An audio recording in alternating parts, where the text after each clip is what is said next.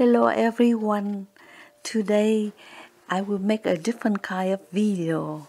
It's not a travel video, but it's information about one of the flower that I always love, and that flower is a giant bleeding heart, and the Latin name for that is Lamprocapnos spectabilis. And I want to tell you more about this flower. Lamprocapnos spectabilis is a raving beauty with a genus of pink, heart-shaped flowers which dangle enticingly from the stems arching above the foliage in spring. The common name for this flower is bleeding heart, but the botanical name is Lamprocapnos spectabilis, formerly Dicentra spectabilis. Just one look at the bleeding heart flower, it's easy to understand where the name comes from. Part of the poppy family, these unique plants bloom with heart-shaped pink and white flowers that grace the spring landscape. In the language of the flowers, a gift of bleeding hearts symbolizes passionate, romantic love. In many Asian cultures, these flowers signify a broken heart or love unrequited. Here we will take you through everything you need to know about bleeding hearts flower, meaning, symbolism, history, origins, and cultural significance around the world. First, bleeding hearts flower meaning, the essentials. In the language of flowers, bleeding heart symbolizes passion, love, and romance. The pink and white blossom may also signify unrequited love or a broken heart. In some cultures, flowers represent compassion and the ability to speak freely about emotions. White bleeding hearts represent purity. Botanical characteristics, colors, and fragrances. Spectabilis grows up to 3 feet tall, a shade-loving perennial.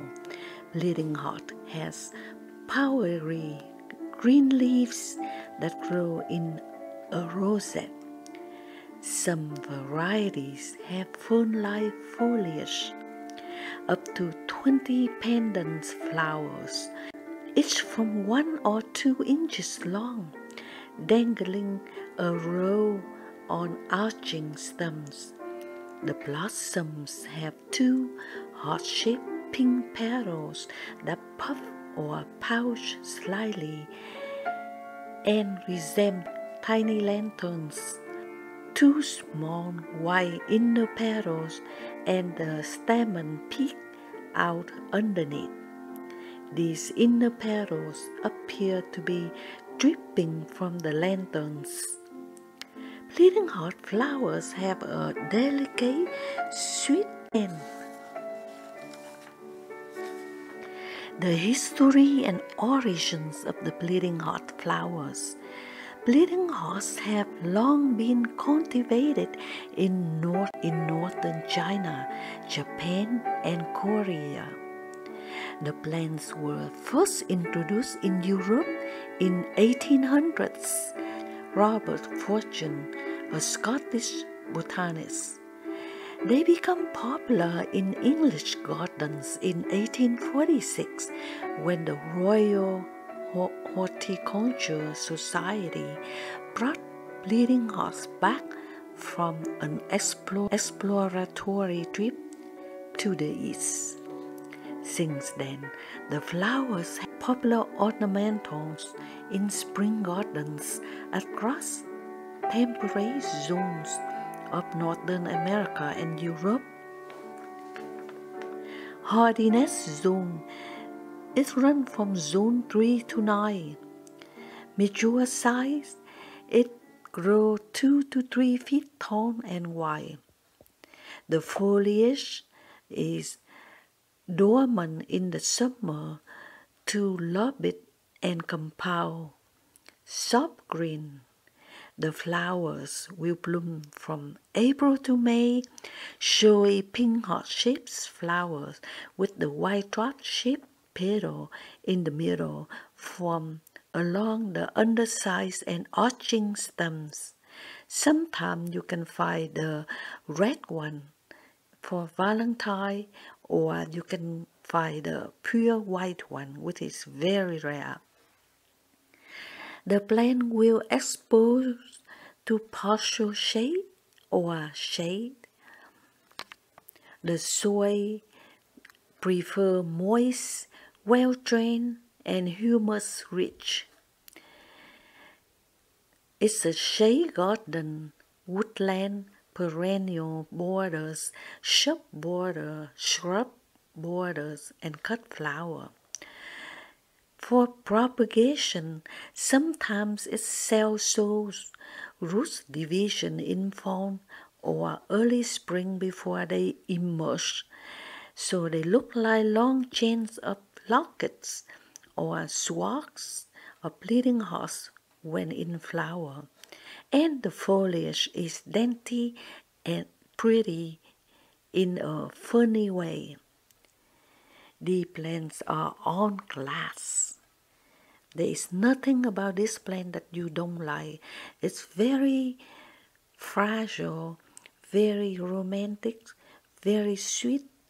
The stems of Lamprocapnos, spectabilis flowers also make super and long-lasting cut flowers in a vase.